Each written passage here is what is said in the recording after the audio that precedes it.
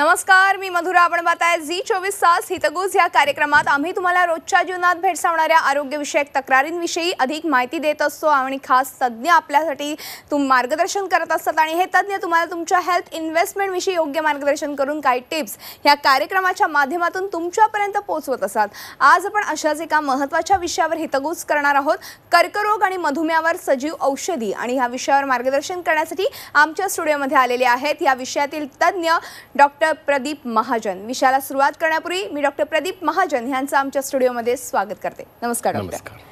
Doctor Pradeep Mahajan यांची थोडक्यात ओळख सांगायची झाल्यास डॉक्टर महाजन हे रिजनरेटिव्ह मेडिसिन एक्सपर्ट आणि रिसर्चर आहेत आणि गेल्या 30 वर्षांचा अनुभव त्यांच्या गाठीशी आहे. ते MBBS मध्ये गोल्ड मेडलिस्ट असून ते यूरोसर्जन व स्टेम सेलमध्ये ओहियो युनिव्हर्सिटीतून त्यांनी नैपुण्य प्राप्त केलेलं आहे. You carry your repairing kits in your on body हे त्यांचं ध्येय आहे आणि तेच डोळ्यासमोर ठेवून त्यांनी आतापर्यंत 6000पेक्षा अधिक रुग्णांवरती यशस्वी उपचार केले आहेत.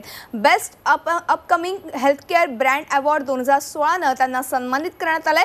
डॉक्टर महाजन यांना पॅरिस पुरस्कारानेही गौरवण्यात आलंय.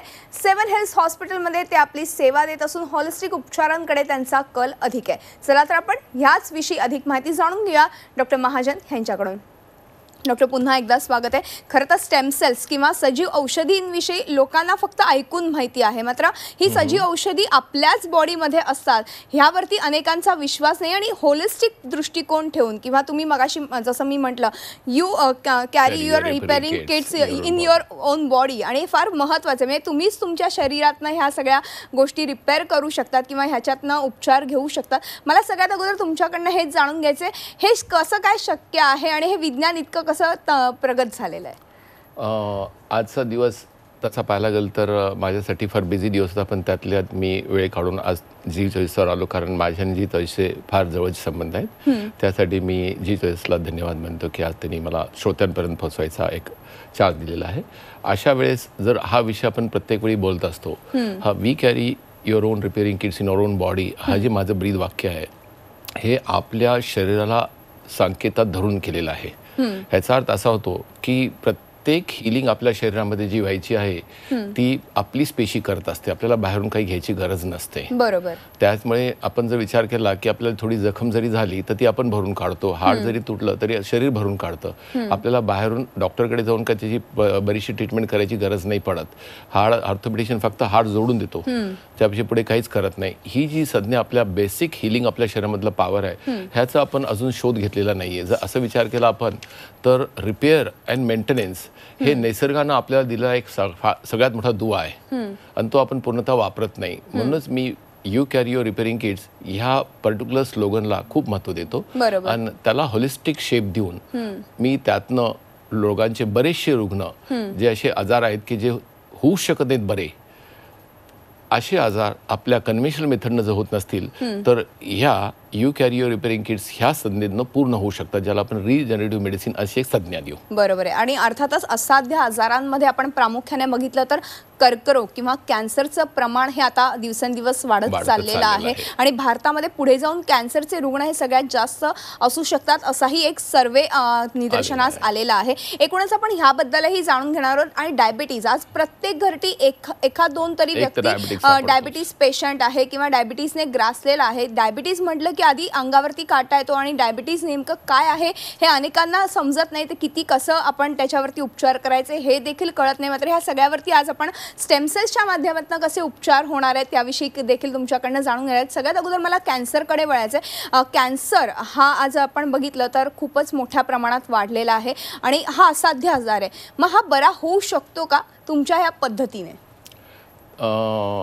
तो आहे ना आज फारच चांगला विषय घेतलेला आहे. हे दोन्ही रोग जे सिलेक्ट केलेले आहेत कॅन्सर आणि डायबिटीज ही दोन्ही जर पाहायला गेलो तर आपण पॅन्डेमिक आहेत. बरोबर. पॅन्डेमिक स्टॅटिस्टिकली जर विचार करायला गेलो तर जगामध्ये ह्या दोन रोगाचे जेवढे रोग असतील तेवढे दुसऱ्या कोणत्याच रोगाचे नाही आहेत. बरोबर. आणि ते वाढतच चालले आहेत. हा तुमचा अनुमान बरोबर आहे. त्यात जर विचार केला असं आपण कॅन्सर जर विचार केला तर दरवर्षी कमीत कमी 8 ते 9 मिलियन नवीन केसेस डायग्नोस होतात जगामध्ये. आपण जर असा विचार केला, हे 9 ते 10 मिलियन लोक डायग्नोज होतात, तर अशा वेळेस विचार करू की डायबिटीज सुद्धा त्याच प्रमाणामध्ये वाढत चाललेला आहे. डायबिटीजला सुद्धा आपण जर त्याच बघितलं तर 10 ते 12 मिलियन दरवर्षी डायग्नोज होतात केसेस. तर म्हणून ह्या दोघांना मी पॅन्डेमिक म्हणतो. जगाचा असा कोणताच देश नसेल ज्या देशामध्ये याचे रुग्ण सापडत नाही आहेत. तर अशा वेळेस तर कन्व्हेन्शनल मेथड जे वापरून आपण ट्रीटमेंट करतो त्याला त्याचा इलाज होत नसतो.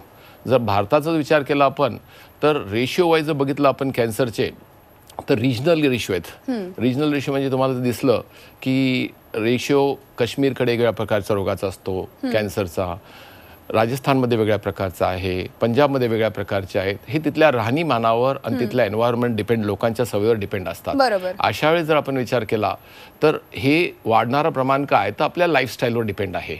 आणि हे दोन्ही रोग कॅन्सर आणि डायबिटीज हे दोघांच्या लाईफस्टाईलवर डिपेंड असणारी रोग आहेत. तर याचं आपण ज्या पद्धतीनं आपल्याला इंडस्ट्रियलाइज करून घेतलेलं आहे, आपल्या जेवणाच्या पद्धती, काम करण्याच्या पद्धती, स्ट्रेस, ह्या सगळ्या जर संज्ञा घेतल्या तर ह्या दोन्ही रोगाचं प्रमाण जगात वाढतच जाणार आहे. असं पाहायला गेलं तर आपण हे दोन्ही रोग ऑर्गनच्या विषयी सुद्धा एक स्पेसिफिक डिझीज आहेत. बरोबर आहे. कॅन्सरचा ब्रेस्टचे कॅन्सर स्त्रियांमध्ये खूप प्रमाणात असतात, सर्वायकल कॅन्सर्स खूप प्रमाणात, ओव्हरियन कॅन्सर्स खूप प्रमाणात असतात. ह्यांचे जर रेशिओ घातले तर आपण बाकीच्या कॅन्सरच्या हिशोबाने ह्यांचे रेशिओ खूप जास्त आहे आणि ते वाढतच जाणार आहेत. आणि त्यातल्या डेव्हलप कंट्रीजमध्ये ह्याचं प्रमाण वाढत चाललेलं आहे खूपच दोन्ही रोगांचं. अर्थातच आपण बघितलं तर दोन्ही रोगांचं हे प्रमाण आहे ते दिवसेंदिवस वाढत चाललेलं आहे. आता तुम्ही म्हणालात की कॅन्सरचे वेगवेगळे प्रकार आहेत, जसं स्त्रियांमध्ये ब्रेस्ट असेल, ओव्हरीज कॅन्सर असेल, इतर काही कॅन्सर असेल. तसंच आता आपण बघितलं तर तोंडाचा कॅन्सर देखील वाढत चाललेला आहे. कुठेतरी तंबाखूजन्य सेवन जास्त प्रमाणात वाढल्यामुळे हा कॅन्सर चा प्रादुर्भाव जास्त वाढत आहे का, त्याविषयी देखील मला जाणून घ्यायचे. आणि ह्याच्यावरती आपण सजीव औषधी कुठल्या पद्धतीच्या वापरू शकतो याबद्दलही मला तुमच्याकडनं जाणून घ्यायचं. रिजनल जसं मी तुम्हाला आता सांगितलं की काही एरियामध्ये काही स्पेसिफिक टाईपचे कॅन्सर वाढलेले आहेत.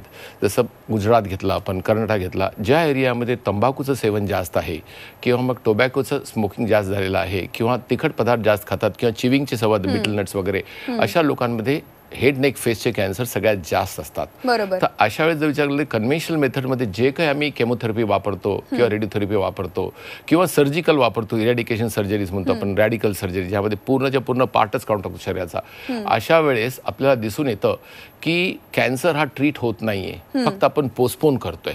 त्याचं कारण कसं आहे, मूळतः कॅन्सर हा ॲडल्ट सेलमध्ये तयार होत नाही. जर तुम्ही या स्लाइडमध्ये पाहाल तर तुम्हाला तिथे दिसेल की कॅन्सर हा स्टेम सेलमध्ये तयार होतो आणि तो एकदा शरीरातून एका भागातून सुटला की कुठेही जाऊन तो बसू शकतो. त्याच्यामुळे मेटास्टॅटिक भाग जो असतो हा माणसाच्या हातातून सुटून जातो. आणि आपण केमोथेरपी वापरो किंवा रेडिओथेरपी वापरो, दोन्ही वापरू सुद्धा आपण फक्त कॅन्सरची पेशी वापरतो, मूळतः कॅन्सरचा सेल मारत नाही आपण. त्यामुळे रिकरन्स रेट खूप जास्त असतो. किंवा आपण असा विचार केला 100 वर्षाच्या आधी जी कॅन्सरच्या ट्रीटमेंट होत्या त्याच आज आहेत. किती संज्ञाकरण, किती ॲडव्हान्स सायन्सनं, किती केमोथेरपी चांगली आणि रेडिओथेरपी आहे, पण रिकरन्स रेट हा त्याचा त्यापेक्षा जास्त वाढत चाललेला आहे. आपण केमोथेरपी घेतल्यानंतर चांगल्या पेशा मरतात, कॅन्सरच्या पेशीसुद्धा मरतात. अशा वेळेस जर पाहिलं आपण, पण ही कॅन्सरची मूळतः जी कॅन्सर पेशी आहे, मूळ स्टेम सेल, ती तशीच राहते. आणि तिला मारण्यासाठी जर पाहिजे असेल तर आपल्याला नवीन सायन्स जे आलेलं आहे, जे मी आत्ता सांगणार आहे तुम्हाला, की मूळ पेशीतून निर्माण झालेलं, ज्याला आपण सेल बेस्ड टेक्नॉलॉजीज म्हणू, ज्यामध्ये आपली इम्युनोथेरपी, इम्युन सिस्टम आपल्या शरीरातली जी आहे ती प्रतिकार शक्तीतल्या काही पेशी अशा असतात ज्याला NK सेल म्हणू, DC सेल म्हणू किंवा नवीन कार्टी सेल्स म्हणू किंवा नॅचरल किलर सेल्स म्हणू, ह्या सगळ्या पेशा ह्या पर्टिक्युलर कॅन्सरच्या पेशांना जाऊन मारत असतात स्पेसिफिक, आणि साध्या पेशांना मारत नाहीयेत. तर ही जी कंबाईन थेरपी येऊ शकते futuristic, chemotherapy and radiotherapy, immunotherapy, ह्यातले जे वेगवेगळ्या पेशंटची जी नावं घेतली इम्युनो सिस्टमचे, त्या पेशा आपल्याला कॅन्सर प्रश्न मुक्त करू शकतात. बरोबर. अर्थातच ह्या सेल बेस्ड जी टेक्निक आहे त्याबद्दल मला तुमच्याकडनं जाणून घ्यायचं आहे. पण त्यापूर्वी मला डायबिटीज विषयी देखील जाणून घ्यायचं आहे, कारण की डायबिटीज जसं मी मगाशी म्हटलं तसे पेशंट वाढतच चाललेले आहेत आणि तरुण वयामध्ये देखील डायबिटीजने अनेक तरुण दिसत आहेत. अशा वेळेस कसं होतं की डायबिटीज म्हटलं की त्याच्या अनुषंगाने टाईप 1, टाईप 2 अशा प्रकारचे डायबिटीज तर येतातच, मात्र एकूणच आपलं जनजीवन जे आहे, एकूणच आपण जगतोय ते कुठेतरी डिस्टर्ब होऊन जातं. त्याविषयी मला जाणून घ्यायचं, डायबिटीजवरती आपण सजीव औषधी पद्धती कशा पद्धतीने लागू करू शकतो? तू बऱ्यापैकी सांगितलं होतंस की असं एकही फॅमिली नसेल इथे की ज्या घरामध्ये डायबेटिकचा रोग नाही आहे. याचा अर्थ असा आहे की दरवर्षी होणाऱ्या नवीन डायग्नोस्टिक केसेस जे आहेत, नवीन निदान होणाऱ्या केसेस, त्याचं प्रमाण कमीत कमी 10 ते 15 मिलियनचं आहे आणि पुढच्या 5-10 वर्षामध्ये ते 60 मिलियनपर्यंत जाणार आहे. हा जर रेशो पाहिला आपण, तर मी प्रथमच सांगितलेलं आहे तुम्हाला की राहणीमान जी आपली लाईफस्टाईल आहे ही प्रायमरी रिस्पॉन्सिबल आहे दोन्ही रोगांसाठी. तर डायबिटीजसाठी तर जास्त प्रमाणामध्ये आहे, कारण दुसरा प्रश्न हा असा होता की दोन्ही वयामध्ये, लहान वयामध्ये होत आहे. आणि याचेही कारण आहे की आपली लाईफस्टाईल. जर लहान वयामध्ये जो डायबिटीज होतो त्याला टाईप 1 डायबिटीज आपण म्हणू किंवा ज्युव्हेनाइल डायबिटीज म्हणू, जो इन्सुलिनवर डिपेंडेंट आहे. आणि दुसरा जो डायबिटीज आहे तो ॲडल्ट डायबिटीज, जो इन्सुलिन नॉन डिपेंडेंट डायबिटीज आहे. अशा दोन्ही डायबिटीजला आपण घेतलं तर मूळतः आज 50 वर्षापूर्वी आपल्या इन्सुलिनचं डिटेक्शन झालेलं आहे. 50 वर्षापासून आजपर्यंत असा एकही रुग्ण असेल की ज्या इन्सुलिनवर गेला आहे आणि तो डायबिटीस मुक्त झाला आहे. ऑन द कॉन्ट्री तो पुढच्या पुढे वाढतच जातो, त्याची रिक्वायरमेंट डोसची वाढत जाते, त्यानंतर न्यूरोपॅथी होते, नंतर डायबेटिक कॉम्प्लिकेशनमध्ये किडनी फेल होते, त्यानंतर त्याची डोळ्याची नजर निघून जाते. अशा प्रकारचा विचार केला आपण, एक असा टाईम येतो की रुग्ण हा डायबिटीजच्या कॉम्प्लिकेशनच मृत्यू पावतो. जर कन्व्हेन्शनल मेथडचा विचार केला आपण, इन्सुलिन किंवा ओरल अँटी डायबेटिक ड्रग्स, यातलं एकही औषध असं नाही आहे की तुम्हाला डायबेटिक मुक्त करतं. किंबहुना बाजूच्या स्लाईडमध्ये पाहू शकता तुम्ही की टाईप 1 मध्ये काय होतं की बीटा सेल डिस्ट्रॉय होऊन जातं, अँटीबॉडी तयार होऊन. याला आपण ऑटोइम्युन डिसीज म्हणतो. ऑटोइम्युन डिसीजचा अर्थ असा आहे की आपलीच प्रतिकारशक्ती आपल्या विरुद्ध काम करणे आणि त्यातनं ती आपले बीटा सेलला डिस्ट्रॉय करणे. म्हणून आपल्याला इन्सुलिन डिपेंडेंट म्हणतो. इन्सुलिन तयार प्रोड्यूस होतच नसतं. ती शरीरातली जी आपली छोटी फॅक्टरी आहे इन्सुलिन तयार करणारी, तीच बंद पडून जाते आणि आपण बाहेरचे इन्सुलिन घेऊन करतो. तशाचपैकी टाईप 2 मध्ये काय होतं की शरीरातल्या लाईफस्टाईल बदलल्यामुळे, लाईफस्टाईलमुळे, स्ट्रेसमुळे आपण ज्या पद्धतीतो किंवा जेनेटिक कॉम्पोनेंट असल्यामुळे की आपल्याला इन्सुलिन रेजिस्टन्स तयार होतं शरीरामध्ये आणि इन्फ्लमेशन वाढलेलं असतं. जेवढं इन्फ्लमेशन वाढलं तेवढं त्याचं इन्सुलिनचं रेजिस्टन्स होणार. अशा वेळेस इन्सुलिन तयार करणारी जी बीटा सेल पेशी असते ती पण फंक्शन करत नाही, कारण ती प्रोड्यूस करून थकते आणि इकडे इन्सुलिन ग्लुकोजला ब्रेकडाऊन करत नाही.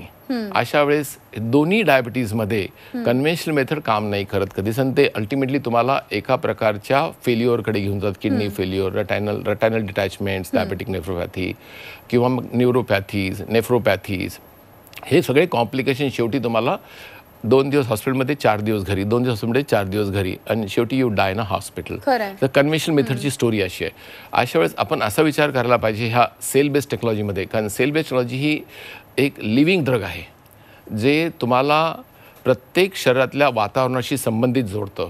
तो संबंध कसा जोडतो की तिथे इन्फ्लमेशन झालेलं आहे का, तिथे अँटीबॉडीज तयार होत आहेत का, ही पेशी जाऊन तिथला ध्यास घेते आणि मग त्या प्रकारचे द्रव तयार करते आणि ते द्रव तयार करून तिथलं एन्व्हायरमेंट चेंज करते.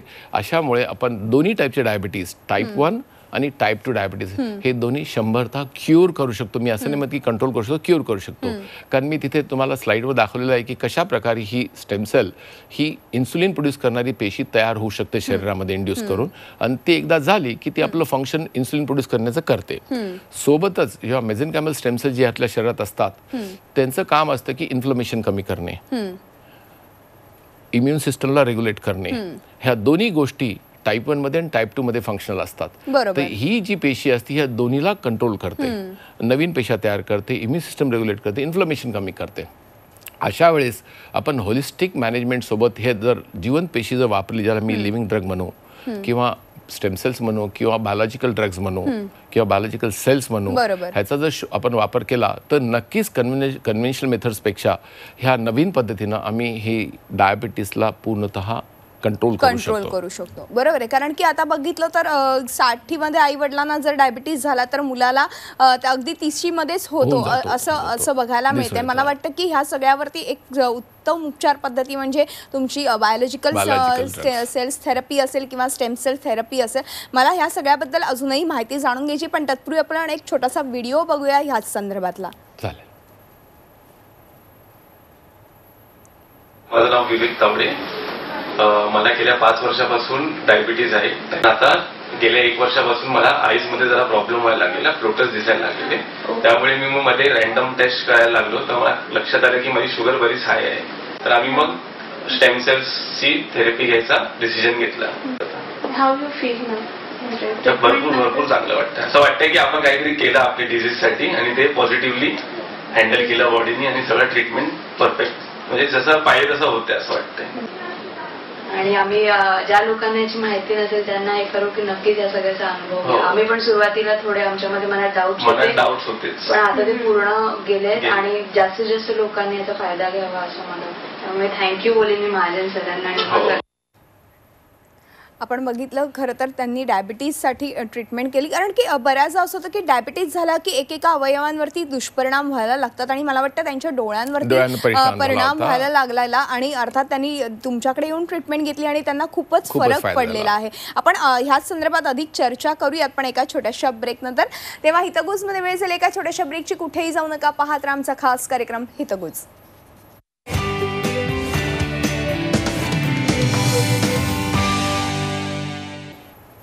ब्रेक नंतर हितगुजमध्ये आपलं पुन्हा एकदा स्वागत. आणि आज आपण चर्चा करतोय कर्करोग आणि मधुमेहावर असलेल्या सजीव औषधींविषयी आणि आपण पुन्हा एकदा चर्चेकडे वळणार आहोत. आणि माझ्यासोबत आहेत डॉक्टर प्रदीप महाजन. डॉक्टर, अर्थातच ब्रेकवर जाण्यापूर्वी आपण एक व्हिडिओ बघितला होता आणि डायबिटीजमुळे आपण बघितलं की वेगवेगळ्या अवयवांवरती परिणाम हळूहळू व्हायला सुरुवात होते आणि मला वाटतं ते जे पेशंट तुमच्याकडे आले होते ते तरुणच होते आणि त्यांच्या डोळ्यांवरती परिणाम व्हायला लागलेला. एकूणच तुमचा रिसर्च काय सांगतो ह्या निमित्ताने, काय सांगाल?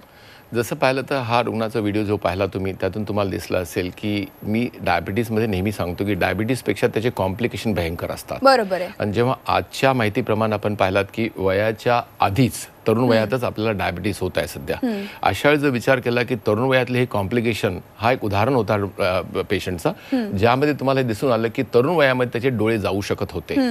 समजा तो वेळेवर आला नसता तर त्याची रेटिनोपॅथी जी आहे किंवा ह्याच्या पुढची स्टेप येणारी किडनी फेल्युअर हो किंवा असे हे त्याला शेवटी तरुण वयातच रुग्ण व्हावं लागलं असतं आणि आपल्या जीवाला गमावं लागलं असतं.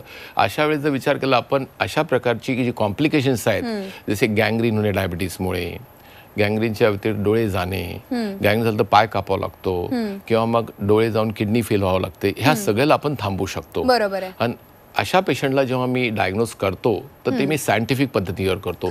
समोरचे एक दोन रिपोर्ट जर तुम्ही बघितले तर दाखवले की सी पेप्टाइड एक नावाची अशी टेस्ट ती आपल्याला दाखवते की टाईप 1 डायबिटीजमध्ये बीटा सेल सगळे फेल झालेले आहेत. आणि आपण जर 2 महिन्यानंतर 3 महिन्याचा रिपोर्ट जेव्हा करतो तर बीटा सेलचं फंक्शन पुनर्जीवित झालेलं आहे. म्हणून ह्याला मी संजीवनी सुद्धा म्हणतो कधी कधी ह्या पेशंटना की माणसाला संजीवनी आहे की पुनर्जीवित करते. आणि डायबिटीजमुळे गँग्रीननं पाय कापायच्या ऐवजी इथं तुम्ही जर पाहाल तर तुम्हाला लक्षात येईल की त्याचे पाय सुद्धा वाचलेले आहेत. असे कॉम्प्लिकेशन्स आपल्याला डायबिटीजमुळे पूर्ण रिव्हर्स करता येतात आणि त्याला नॉर्मल लाईफला घेऊन जाता येतं. बरोबर आहे. अर्थातच म्हणजे डायबिटीज रिव्हर्स होऊ शकतो आणि मला वाटतं की त्यासाठी आपले नंबर्सही डिस्प्ले झालेले आहेत. ज्यांना कोणाला या संदर्भात काही ट्रीटमेंट्स घ्यायच्या असतील तर ते नक्कीच तुमच्याशी संपर्क साधतील. पण त्याचबरोबर मगाशी आपण कॅन्सरविषयी बोलत होतो. कॅन्सर हा असाध्य आजार आहे. एकदा झाला की तो माणूस किती वर्ष जगेल ह्याची देखील साशंकता असते. मात्र आपल्याकडे जर ट्रीटमेंट घेतली तर नक्कीच त्याचं जे काही सेल्स आहेत त्या तुम्ही रिपेअर करतात आणि त्या नेमकं कशा रिपेअर केल्या जातात आणि त्याविषयी मला तुमच्याकडनं जाणून घ्यायचं आहे. कॅन्सर हा शब्दाचा अर्थ जर बघितला ना, कॅन्सर झाला हा शब्द आपण ऐकला तर माणूस अर्धा मेला होऊन जातो त्या भीतीनंच. म्हणजे कॅन्सरपेक्षा ती भीती जी आहे कॅन्सरची ती आपल्याला मारून टाकते. आणि मागं जसं सांगितलं मी तुम्हाला की सध्या पद्धतीमध्ये असा एकही औषध नाहीये की 150 वर्षापूर्वी जी परिस्थिती आजही ती आहे कॅन्सरची की जेणेकरून ती केमोथेरपी किंवा रेडिओथेरपी किंवा सर्जरी त्याला क्यूर करू शकत नाही. ऑन द कॉन्ट्री ही ट्रीटमेंट घेतल्यानंतर तो डबल वेगानं परत येतो. बरोबर. रिकरन्स होतो ज्याला आपण लॅप्स म्हणतो. अशा वेळेस सध्या पद्धतीने होत नसल्यामुळे तर ही नवीन टेक्नॉलॉजी मी आणलेली आहे आता ज्याला प्रोडिजी म्हणू आपण, जी सेल बेस्ड टेक्नॉलॉजी आहे. ह्या मशीन मार्फत आपण जे मी तुम्हाला सेल सांगितले कॅन्सरला मारण्याची इम्युनोथेरपीची जी पेशी आहे, NK सेल म्हणा किंवा DC सेल म्हणा किंवा मग CAR-T सेल एक नवीन टेक्नॉलॉजी आलेली आहे ज्या टेक्नॉलॉजी आपण कायमेरिक रिसेप्टर T सेल्स म्हणतो, ज्यानेकडे इंजिनियर केलेले सेल्स ब्लड कॅन्सरमध्ये कोणत्याही टाईपचा असो अशा ब्लड कॅन्सरला ही पेशी जाऊन मारून टाकते आणि त्याला पूर्णतः क्यूर करते. रिलॅप्स सुद्धा होत नाही. त्यातल्यात ALL म्हणून जो आहे त्या कॅन्सरला तो पूर्णतः प्रूव्ह झालेला आहे जगामध्ये आता. आणि त्याचं आता जागतिक लेवलला नोवार्टिस सारख्या कंपनीला त्याचं FDA अप्रुव्हल सुद्धा दिलं आहे. तशा टेक्नॉलॉजी आपण भारतामध्ये आज आणतोय. पुढच्या 2-4 महिन्यामध्ये आपल्याला ही टेक्नॉलॉजी भारतात सुद्धा मिळू शकेल. तशी NK सेल थेरपी आहे जी सॉलिड ट्युमरमध्ये, सॉलिड ट्युमर म्हणजे जसे ब्रेस्टचे कॅन्सर मी उदाहरण दाखवलं तुम्हाला, ओव्हरियन कॅन्सर किंवा ब्रेन कॅन्सर किंवा लंग कॅन्सर किंवा किडनी कॅन्सर, अशा कॅन्सर्सला ट्रीट करण्यासाठी NK सेल थेरपी जी आहे ती natural clear therapy, immune system मधला सगळ्यात पॉवरफुल पेशी आहे ही. कशाही टाईपच्या कॅन्सरच्या सेलला ही जाऊन मारू शकते. तिचं एन्व्हायरमेंट बदलू शकते आणि इम्युन सिस्टमला पॉवरफुल करू शकते परत. तर ह्या थेरपीचं आपण केमोथेरपी सोबत जर साध्य केलं तर ऑलमोस्ट त्याची क्वालिटी लाईफस्टाईल पुढच्या 4-5 वर्षांना वाढते आणि हॉस्पिटलमध्ये जायची गरज नाही पडणार. ही ओपीडी बेसिसवर असतात ह्या ट्रीटमेंट. पेशंटने यायचं, ब्लड सॅम्पल द्यायचं, सेल्स तयार होतात, ते सेल्स तयार झाले की परत आपण ट्रान्सफ्यूज करून घ्यायचे. अशा प्रकारे त्याला 3 ते 6 डोस जर घेतले याचे, मग तशी DC sale therapy, vaccine therapy असते, प्रोस्टेट कॅन्सरमध्ये काम करते. अशा ह्या वेगवेगळ्या टाईपच्या कॅन्सरच्या थेरपीज ज्या आहेत ह्या आता भारतामध्ये सुद्धा येऊ लागलेल्या आहेत आणि त्या सध्या अवेलेबल सुद्धा होत आहेत. म्हणजे थोडक्यात कॅन्सर सारख्या आजारापासूनही आपण मुक्त होऊ शकतो आणि कॅन्सर हा बरा होतो असा आपण खरं तर अनेकांना लोकांना गैरसमज असतात की कसा बरा होणार. ह्या संदर्भातला एक व्हिडिओ आपल्यापर्यंत पोहोचला, आपण तो अगदी थोडक्यात बघूया. चालेल. In 2007, my father started difficulty in swallowing. So post that, we concerned ENT. So he took several tests, and still there were no results. Okay.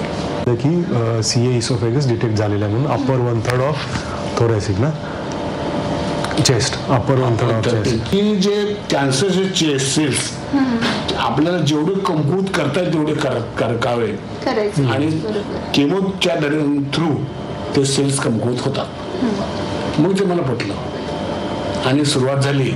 तर त्याने ट्रीटमेंटची सुरुवात म्हणून 15 दिवसापूर्वी हे सेल्स माझ्या शरीरातून रक्त काढलं गेलं, ते त्याने चार्जिंगला ठेवलं. ते चार्ज झाल्यानंतर मला बोलवण्यात आलं आणि बोलवल्यानंतर ते सेल्सचं पहिली ट्रीटमेंटचा डोस त्याने 15 दिवसापूर्वी मला दिला. सुरुवातीला मला तसं काही वाटलं नाही, म्हणजे जे गिळताना जो त्रास आहे तो चालू होताच, पण थोड्याफार फरकानं मला ते जाणवायला लागलं की बाबा याच्यामध्ये काहीतरी फरक आहे, पडायला लागला आपल्या शरीरामध्ये. पण जेव्हा मी कालची ट्रीटमेंट घेतली त्या ट्रीटमेंट म्हणून मला आपण बघितलं त्यांनी कॅन्सरवरती ट्रीटमेंट घेतली आणि नंतर नक्कीच फरक पडलेला आहे. म्हणजे ह्या तुम्ही म्हणालात रिजनरेट होतं एकूणच लाईफ आणि क्वालिटी ऑफ लाईफ सुधारतं, हे फार महत्त्वाचं आहे. अगदी थोडक्यात जाता आता प्रेक्षकांना काय सांगाल? प्रेक्षकांना हे सांगेल की आपल्या ज्या कन्व्हेन्शनल मेथड्समध्ये जिथं इलाज नसतो किंवा ट्रीटमेंट होऊ शकत नाही अशा वेळेस हे सेल बेस्ड टेक्नॉलॉजीज अशा सर्व रुग्णांना, हे दोनच नाही तर बाकीचे ऑर्थोपेडिकच्या कंडिशन्स आहेत, हिप जॉईंटच्या आहेत, नी जॉईंटच्या आहेत, लहान मुलांच्या ब्रेनचे डिझिजेस आहेत, जे डेव्हलपमेंटल ऑटिझम आहे, सेरेब्रल पाल्सी आहे, मस्क्युलर डिस्ट्रॉफीज आहेत, मल्टिपल स्क्लेरोसिस आहेत, असे किती प्रकारचे रोग आहेत की अशा रोगांना ह्या टेक्नॉलॉजीज काम करू शकतात. उदाहरणार्थ मी सांगतो की त्यांनी निराश न होता अशा प्रकारच्या नवीन येणाऱ्या टेक्नॉलॉजीकडे वॉच करायला पाहिजे, बघायला पाहिजे आणि त्याचा अभ्यास करून प्रॉपर सेंटरला जाऊन त्याची माहिती घेऊन त्यातून आपल्याला काय होऊ शकतं, रुग्णांना इलाज मिळू शकतो ह्याचा शोध घ्यायला पाहिजे. तर हा महत्त्वाचा सल्ला मी आज सगळ्या लोकांना देऊ शकतो. अगदी डॉक्टर, वेळ संपल्यामुळे आज आपल्याला इथेच थांबावं लागते. मात्र तुम्ही स्टेम सेल्स थेरपी विषयी खूप छान माहिती आपल्या प्रेक्षकांपर्यंत पोहोचवली, त्याबद्दल मनपूर्वक धन्यवाद. धन्यवाद. तेव्हा हितगुजमध्ये आज आपण इथेच थांबतो. तुम्ही पाहत राहा झी 24 तास, रहा एक पाऊल पुढे.